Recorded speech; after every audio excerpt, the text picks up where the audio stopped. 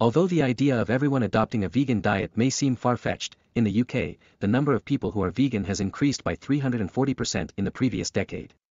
Most of the carbon footprint comes from food. Cows are a huge part of the reason that there are so many greenhouse gas emissions. Burps play a big role. If everyone went vegan, the world's food-related emissions would decline by 70% by 2050, according to a new analysis on food and climate published in the journal Proceedings of the National Academy of Sciences. Being a vegan doesn't mean you're eating healthily. Vegan diets can be low in calcium, vitamin D, iron, vitamin B12, zinc, and omega-3 fatty acids. Researchers from Johns Hopkins University say that the average vegetarian diet is the most environmentally sound option. A vegetarian diet is more environmentally friendly than not. The Western diet has a lot of meat, fish, and dairy products, which causes a lot of greenhouse gas emissions. Animal agriculture really produces a lot of toxic gases that contribute to climate change. Unfortunately for omnivores, livestock is responsible for 65% of all human-induced nitrous oxide emissions. According to the Vegan Calculator, a year of vegans can save 3,300 kilograms of carbon dioxide emissions. Despite all the animal cages, we use most of the land for food. Veganism is a movement to stop animal cruelty. It wouldn't be enough just to open the farm gates to the current population of 3.5 billion grazing animals and 19 billion chickens.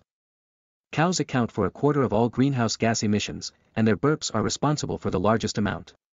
Methane is such a powerful greenhouse gas that switching to a plant-based diet would reduce food-related emissions by about 28%, the equivalent of India being carbon neutral.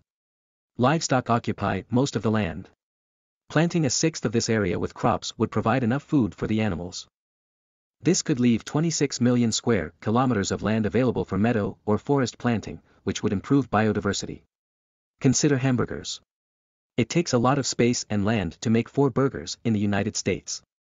A recent study suggests that a nation of 320 million vegans would reduce agricultural greenhouse gas emissions by 28%, which is significantly less than the amount produced by the cattle industry.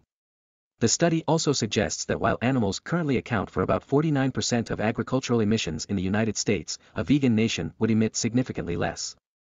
The team announced in a recent journal article that annual emissions would be reduced from 623 million tons to 446 million tons.